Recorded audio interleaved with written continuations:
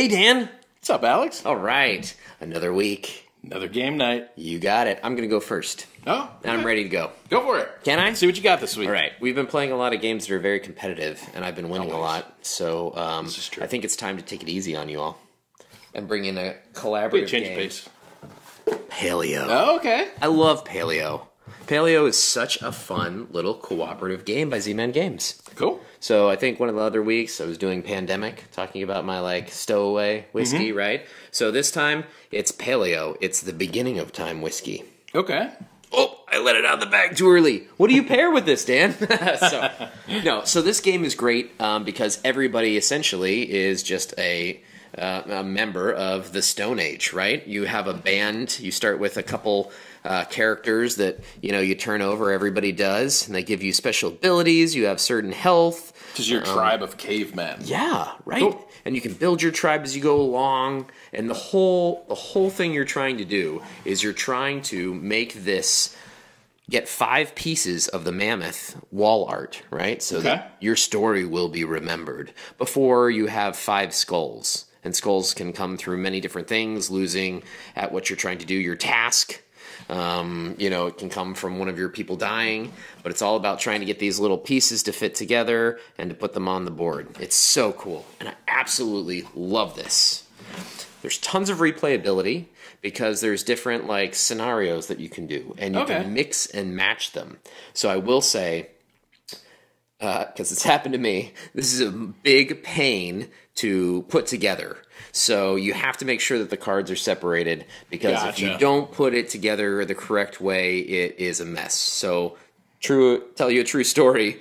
My son and my grandmother had fun with this game, and they took out cards and just pretended that they knew what they were doing with the game. No. And so when I opened it back up for one of our other game nights, I looked at the cards and was like, oh my gosh, this is going to take me 35 minutes to tear it apart, right? To get ready to just play. So it definitely is one of those games. You have to put it away correctly. You gotta have a storage solution for it. Yeah, you got to know what you're doing when you start playing. But when you play, it's fun to roll through the scenarios. Yeah, I played this. I've only played this game one time, and I had an absolute blast with it. I loved it. I cannot wait to play it again. I think this is a great choice. Excellent. Also, you can build tools in the game, so you can be crafting. I'll say that it tells a story.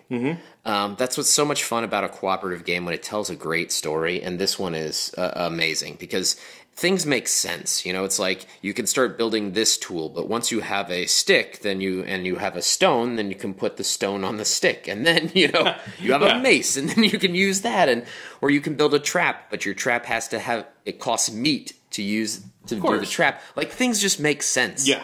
Obviously you have to feed your people because there's a day phase, right? And that's where you play your cards, you do your tasks, and you can help each other out potentially with tasks, bigger tasks. So if somebody has kill this wolf, it could take 2 or 3 of you to do that. Sure. So it doesn't have to be one man alone. Makes sense. And some of the cards on the back, they'll have an indication. It'll be red with thorns, and you'll be like, ooh, something bad is coming. But then sometimes... Don't draw that card. Yeah, sometimes... Or you'll know, and you'll say, hey, I'm taking the bad card. Does anybody, take a good card? Yep. You can also dream. That's what that is. I was thinking day phase, night phase. I couldn't remember what that was for. Oh, you can also dream, which is fun. So you can have the deep thoughts, and that, adds more cards to your deck, and I don't know. There's just so much. I'm giddy about this game. I think it's so much fun, and it is harder to get to the table because it's a co-op. But it's so much fun.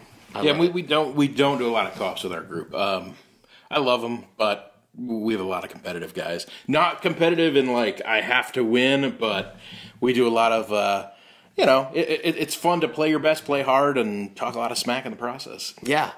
And like I said, some cards give hints. You can add more guys to your party, but that's more mouths to feed at the night phase. True. Because if you run out of cards, then it's time to go sleep, right? Gotcha. And so some people in your party can still be out trying to hunt and do tasks, and you're like, I'm pooped. I had a long day. I'm done. Thanks, guys. And you have to have food enough to feed everybody, and obviously there are certain tasks. So there's a lot to it. There's a lot to unpack and explore, and that's the fun. There's a lot of replayability. And I will tell you that I've played the hardest setting on this 3 times with knowledgeable, brilliant people, not me, but others, and we have never been able to beat it. Okay. So lots to work on. All right. And everybody has their own idea, you know? Oh, yeah, yeah. There are some of those co-op games where you sit down and there's one person telling everybody what to do. Oh, yeah, the quarterback. Yeah, this game is not so much about that because you make your own decisions. And so if somebody tells you something, you're like, well, no. I'm taking that card anyway. My cave people say no.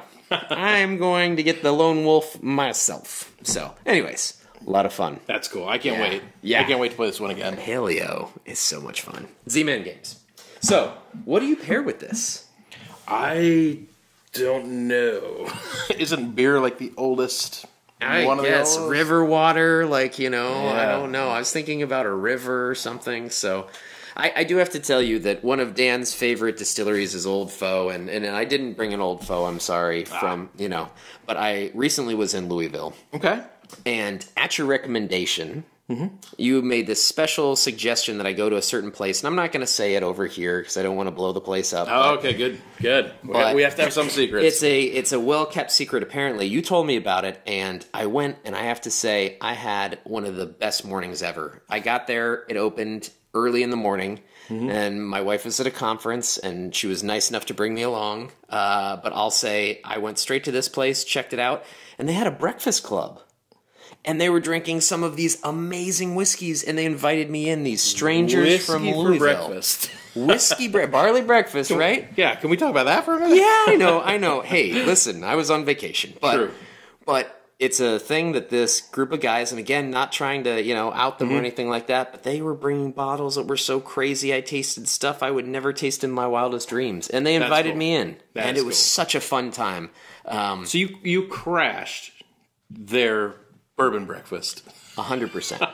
That's exactly what happened. Just making sure. That's exactly what happens. Anyways, so as a thank you, because I probably had tastings of some bottles that were in the thousands and thousands of dollars. Bottles. Old Saint Nick this and Old Pappy that, and some bottles that are just unbelievable. And they wouldn't let me pay a cent, right? So as a thank you, I brought you back a bottle. So it's a bottle that has story, so don't get too excited. Okay. Found from his grandpappy's boot. It's Green River. Green River and, what does that say? Weeded bourbon. Weeded bourbon. I had heard this came out, but I have not seen it anywhere. You got it. So it came out just in 2023 this year. So Green River was the 10th oldest distillery in America, right? Yep. You got it. So they came out 18 something. Anyways, grew up 1901, were like huge. They put out a campaign. I think they were the world's most advertised whiskey in the world. Interesting. Because they said that they were the whiskey without a hangover. So everyone's like, I want that. So I guess those claims anymore. You can't make medical claims anymore. No, not since Prohibition, right? So anyways, 1933 they changed that slogan.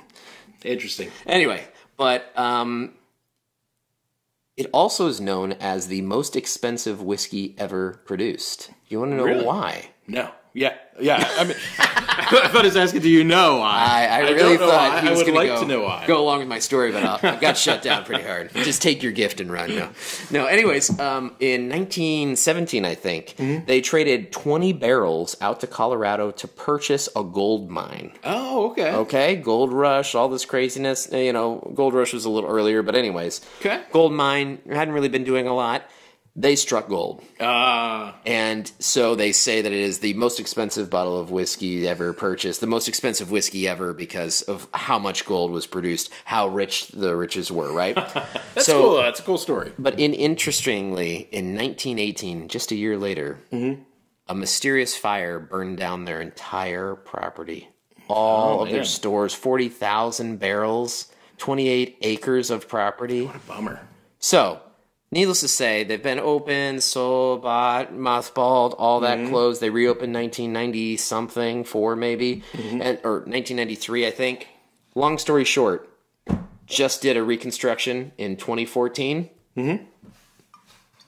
This is the very first weeded bourbon. Came out this year, cool. And it's gifted to you, good sir. Oh, that's awesome! Thank you, dude. Thank you for the This is tip, amazing. my friend. This So is very cool. Let's open it up and have a little sip, shall we? Sample this guy. Ooh. So, couple things that I saw right away about this bottle. One of them, I believe that they've been working with Bardstown, one of the brands that we quite enjoy. So that's kind of cool. The other thing I noticed is it's a sour mash. Mm-hmm. I don't know if we've ever talked about that on here, but one of the things with the sour mash, so when they ferment the tanks and they make their mash, if they do it, if it's the first time, it's called a sweet mash. A sour mash is where you leave some of the distillate in there, and then you run another batch, and so it's got some of the properties of the first go around in there as well. Wow. Oh yeah, that just smells like silky smooth. I know, it smells so good. It's got a lot of it reminds me a lot of Makers on the nose, which is, has a lot of wheat content in it too. But yeah, that's where we go. A lot of caramel. Yeah, you just want to chew that around. That is excellent. Owensboro, Kentucky. You got it. Here you go. Thank you, dude. That's very unexpected, very kind. Oh, I'm excited about it for you. This might not last through game night. That is really cool. So Green River, guys, if you guys want to check that out, I think they've got... It's not a crazy price, too. I mean, I know that I sold it like it is, an exceptional, but it is exceptionally reasonably priced. That's cool. So, I would definitely go out and find a bottle. I feel like if you're in Louisville, you can get it for $40. Outside of Louisville, it might be very hard to get it because I don't think that they have much of a market yet. Yeah, I was going to say Green River, because they came out with their bourbon a year or two ago. Mm-hmm. And I remember that was like $30 a bottle, but we couldn't get it here in Florida. So when my wife and I were in Kentucky, that's where I got to try it. And I think they did a rye as well. I've heard of this weeded. I've never seen it. This is so cool. Yeah, it just came out this year, so get a bottle if you can. It is well worth it. So the Green River and the Paleo. Green River, Paleo. All right, and that's all we have to do for tonight. No. And as we always say, Dan... Oh, wait, what? No. I brought something, too. Oh. I mean, it's Paleo seems good. Okay. It's not going to take up all game night. And I got to get higher up on our every game pairing ever list. Wow. So I'm going to make a valiant effort tonight. This is so good. I know. It's so tasty. All right, so what did you bring? So, while we're talking Kentucky, what is Kentucky known for but horse racing? That's right? This is going to pair well with that, too. It is. It really is. So, I brought Ready, Set, Bet by somebody that we talked about last week, Jean Declaire. So, if you guys have not played Ready, Set, Bet yet, it is a rollicking good time. I mean, it's just... You guys are going to be horse racing and betting on the horse racing. So, let me show you this guy. This is one of the most lackluster parts of the game. And honestly, we don't typically use this when we play. We use an app. But this is what the game board looks like if you want to do it the analog way. You're really selling this game well. I know. So you got these little horses. They've got numbers on them. They've got tracks on them. And these horses are going to go where they go. Off onto the starting turn. It's Many Penny coming around the side and not slowly. Exactly. So that's what you do. Is you're going to have dice. You're going to roll these dice, and these horses are going to move. So as these horses are moving, the players are going to be placing some crazy bets on this wild Vegas-style board. Whoa. So this board has all kinds of stuff. We're betting on who's going to place, who's going to show, who's going to win. There's prop bets. There's crazy bets all over this thing. And what we're going to do is we get the app running, and the app is going in real time. It's not waiting for us. It's going, hey, look, this horse moves. And everybody's going to be placing these chips out and placing their bets everywhere. And if you hit on these things, you're going to get multipliers. And it's the first one to get there. It's not like it goes around in turn order, right? No. It's first to place. It's real action. So, nobody sits down for this game. You are standing up and you are trying to race and put these bets in, get them under people, get these prop bets before other people do, and you're going to play this over a few rounds. I think it's 5 rounds, and maybe it's 3 rounds. I can't remember. We'll play it. It'll be fun. We'll make it 5 rounds. But between the rounds, you're going to get these VIP cards. And these VIP cards are going to have like game-breaking abilities that you're going to be able to have. So maybe when a certain number is rolled, you're going to get extra money. There's this red line here on the board. Typically, once a horse gets past there, you can't place any more bets. And then we're just kind of ready, waiting to see what happens. But there's some ability that lets you place bets after you get past that line. So it's just really, really cool stuff. Really loud, really boisterous. Everybody gets talking smack. Everybody's cheering for the dice. Come on, Dan! Come on, Dan! And it's just, it's a ton of fun. It's just an absolute blast. Total winner here with Ready, Set, Bet. I like it, and it's also fun because sometimes it goes to high player count. If I'm not mistaken. I think it'll go up to 8. Yeah, and if you have like a group together, I mean, like in my mind, you know, this is kind of a great runner-up to any horse racing event. If you held like the Belmont at your place or Kentucky Derby party, I mean, this game is the top game to play. Oh yeah. I mean, even beyond game night. But I feel like sometimes there's a benefit from having somebody run it. To be the guy in the suit who's doing the voice, who's, you know, really... If you have that right person, like, they can totally eat it up. Tom Vassell, he's run this at the retreat. We've been there. Yes. And he's told us that it's as much fun to run as it is to play sometimes. But, you know, I've never actually played with him because every time I tried to, he's like, oh, man, my voice is, like, done. I've run this thing, like, 5 times today already. So if you've got that person that wants to run it and can totally eat it up, like... It's a winner for them. Yeah. So. The 9th man.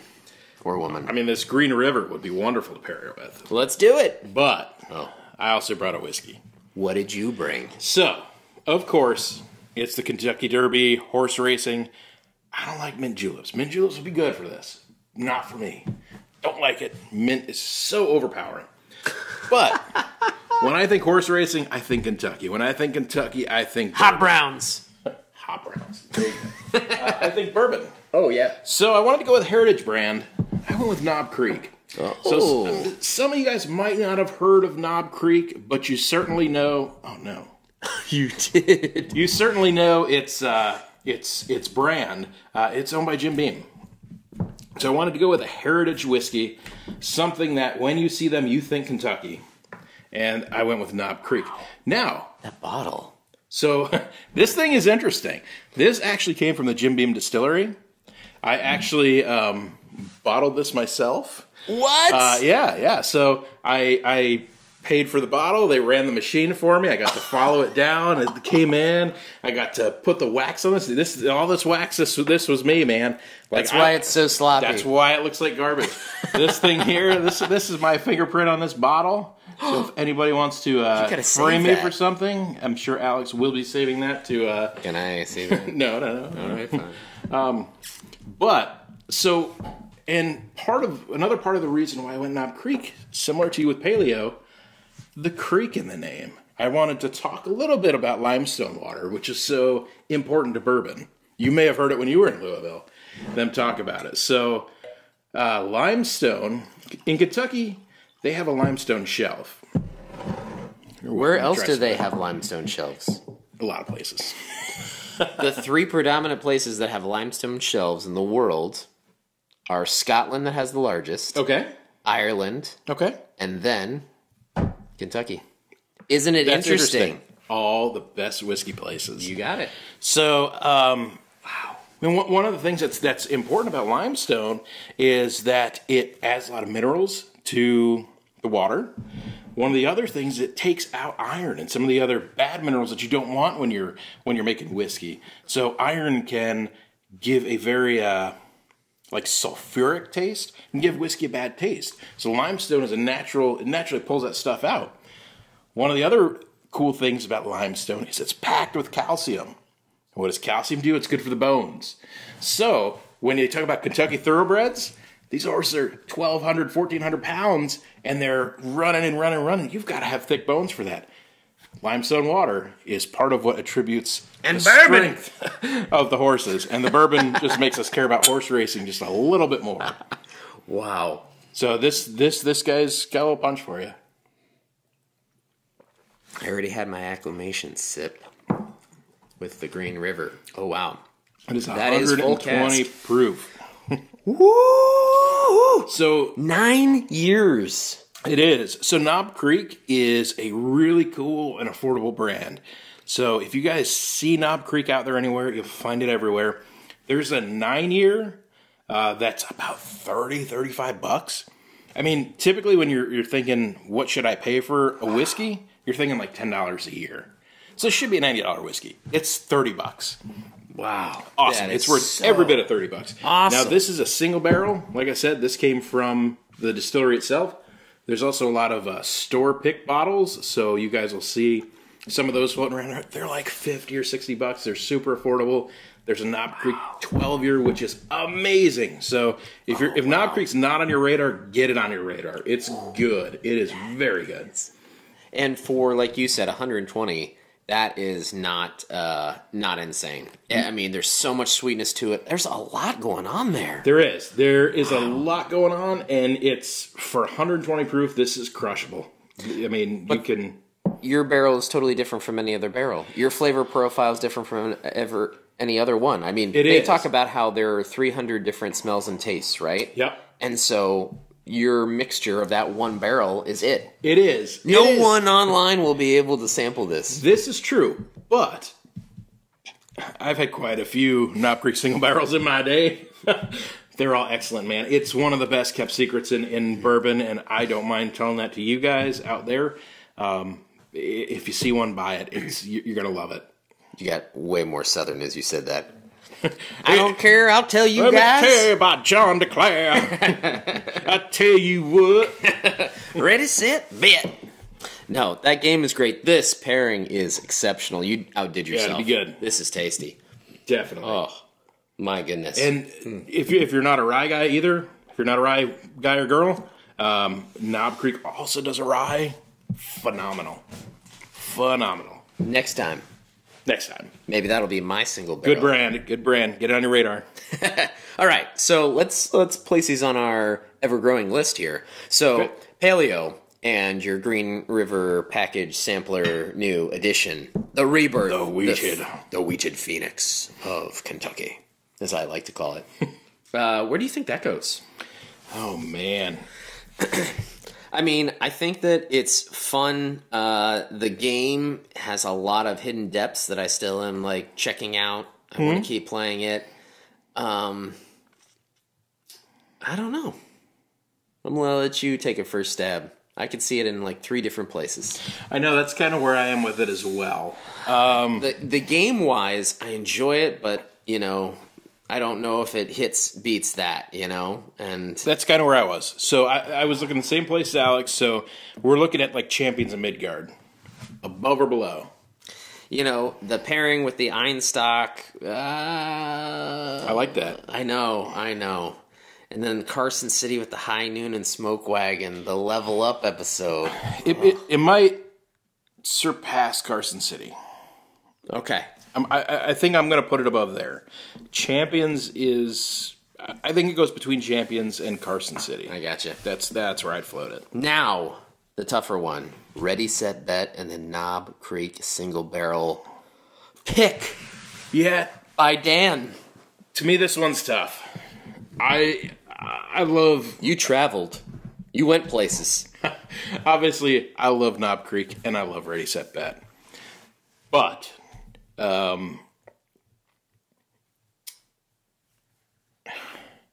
Ready, Set, Bet almost has a party game feel to it to me. Yes. Which is good because you can pull it out in so many different places, but I think it also draws it back a little bit from getting taken super seriously at game night. And you and I can't play it right now. No, like it's not a game you're going to pull out with your wife and play with her. Like you need the right crowd for it. And to me, that slightly hurts it. On the plus side, since it's a party-like game, you can drink 120 proof whiskey with it, and nobody cares. And it might make the game more fun sometimes. Exactly. Especially when there's always somebody that just goes, I don't know what I'm doing. I'm just going to put bets out. And then they win. And you're like, how did you do that? And you're like, well, I just thought I'd throw it out on this. Yeah. So I'm kind of looking around the same area. I'm not sure I would put it above Carson City and the Smoke Wagon. I still think that's a better, more thematic, iconic pairing.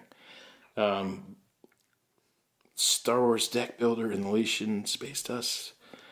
You make that call. I think I definitely think it beats the Star Wars and Space Dust. Okay. I love So that's where we're gonna go. I love the personal touch that you did. You went there. You brought this back. You're gonna lead Ready Set Bet. I know you are tonight. Take that app away. You get it out there and Yeah, I need like a straw hat, like a corncob pipe or something for that though. I think it's gonna be good. Okay, cool. So we're splitting. We're going either side of Carson City with these two, but amazing pairings. These are really good. Wow, some good whiskeys for game night. Definitely. Wow, these guys are gonna be so lucky. Oh yeah. The people might be Ubering home tonight. Dan, that's no problem. Another amazing episode. I appreciate Definitely. you coming over and bringing This was those. so fun. Thank you for the Green River. That was really cool. Yeah, this is gonna be fun evening. All right, like we always say, Dan. So game hard, drink responsibly. Cheers, guys.